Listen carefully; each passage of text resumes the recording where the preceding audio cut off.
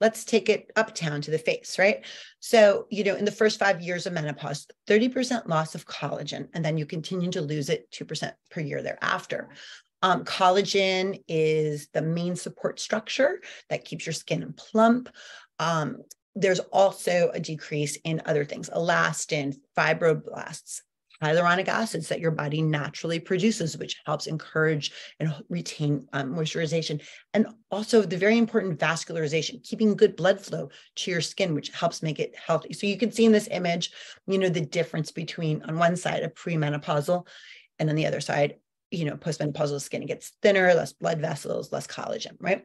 And guys, think about, what do women spend thousands of dollars injecting into their faces? The two things that your body naturally produces, collagen and hyaluronic acid.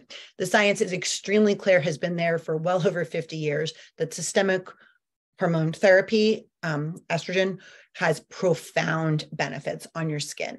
It is not the primary indication that we prescribe systemic hormone therapy for. If you're taking systemic therapy for your menopausal symptoms or prevention of osteoporosis, this is a lovely secondary benefit.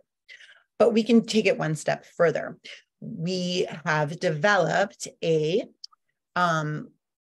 topical, just like topical vaginal estrogen, a topical Estriol face cream that is also local, not systemically absorbed, and basically stimulates the estrogen receptors in your skin and improves collagen buildup, helps with wrinkles, helps attract moisture to the skin, and really restores, all of the things that your body can naturally do for itself. I just want to jump in that we came out with this product after I accidentally became incontinent from too little systemic estrogen and started peeing in my pants. And after like a week of using vaginal estrogen, all of my vaginal symptoms went away. And I thought, what would happen if I put this on my face? And I started using vaginal estrogen cream on my face for like 5 months.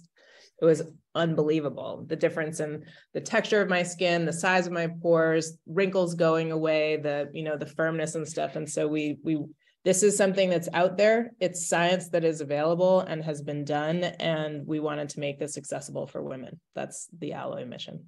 Absolutely. And and like, as Monica says, the science has been there. It's been there for decades, but just like the Women's Health Initiative scared away doctors and women from using safe menopausal hormone therapy, it also scared away anybody in pharmaceutical research to do anything with estrogen, and really to our detriment, right? This is something safe, science-based, and we use it on our vagina. We can use it on our faces.